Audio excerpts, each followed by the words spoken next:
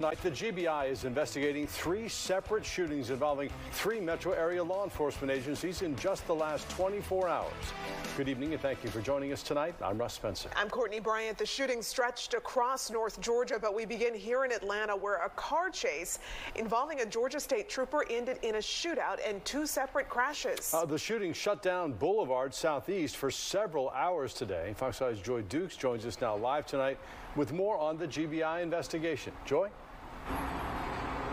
Yeah, Courtney, Russ, good evening to you both. GBI officials have been here on scene since earlier this afternoon, collecting evidence and talking to witnesses surrounding this chase that led to the driver of this burgundy Honda being shot while his baby girl was sitting in the back seat.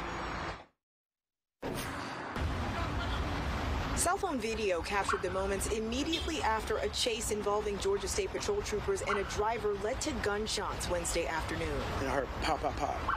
And then everyone just rushed to the window. We saw the car on the side crash into a pole. Seconds later, a second car sideswipes another driver. Video shows the man behind the wheel of the tan vehicle attempt to leave the scene before a trooper confronts him. Looked like they took somebody out and placed him on the ground and had them handcuffed. And maybe about 5 minutes later. The driver of that second sideswiped car says that's when she heard gunshots. GBI officials confirm an exchange of gunfire between the suspect and troopers. The police had guns drawn. I do believe that the male on the hill had a gun. Fire officials nearby rendered aid to the man before an ambulance arrived on scene. They told Fox 5 there was a baby in the back seat of his car.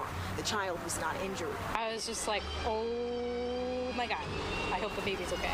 Witnesses who live and work nearby say the intersection of Boulevard Southeast and Glenwood Avenue was blocked off as GBI officials worked to gather evidence on scene. Some closed early. Driver Caitlin Crook says she's still shaken up by the incident. It's been 3 hours. I'm still shaken. Now, we've reached out to GBI officials to get an update on the man's condition and find out what charges he may be facing tonight. We're still waiting to hear back. We've also reached out to get an update on the child's condition tonight. We're live in Atlanta tonight. Joy Dukes, Fox 5 News. I hope that child's okay. Joy, thanks for lunch.